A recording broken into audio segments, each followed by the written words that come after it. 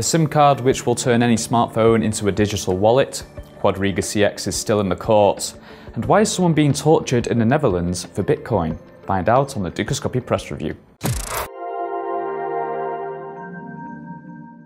We have talked about mobiles and cryptos in previous reports, when Samsung announced a phone which would include a digital wallet.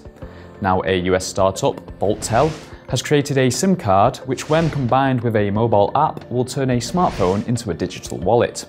You can access the wallet by biometrics and can lock the hardware SIM to a single mobile device. You can also lock the wallet to a certain geographical location to ensure the maximum security. Vaulttel is officially for sale in the United States, but the company is planning to expand into Europe from Britain. Quadrigacx, the plot continues to thicken.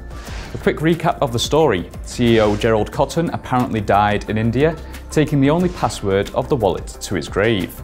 But after his death, funds in the supposedly inaccessible account have moved. Now the judge involved in the case is granting the Canadian crypto exchange a 45-day extension to find more than $100 million lost in Bitcoin, Ethereum, Bitcoin Cash, Bitcoin SV and Bitcoin Gold. The courtroom extension will prevent anyone from suing the exchange while the investigation continues. This story sounds very questionable, so we will continue to follow it here at Dukascopy TV. Now, if you're a trader of crypto, you may not want to broadcast that fact to the world. In the Netherlands, police are investigating an attempted robbery. 3 men dressed as police officers broke into a man's home searching for Bitcoin. The victim was threatened at gunpoint and tortured with a drill in front of his infant daughter. Although the ordeal lasted over an hour, the 3 criminals left empty-handed.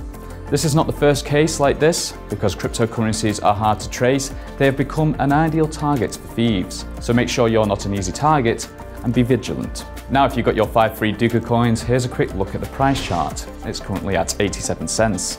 I'm Kaz Cahill, and good luck with your trades over the weekend. Goodbye for now.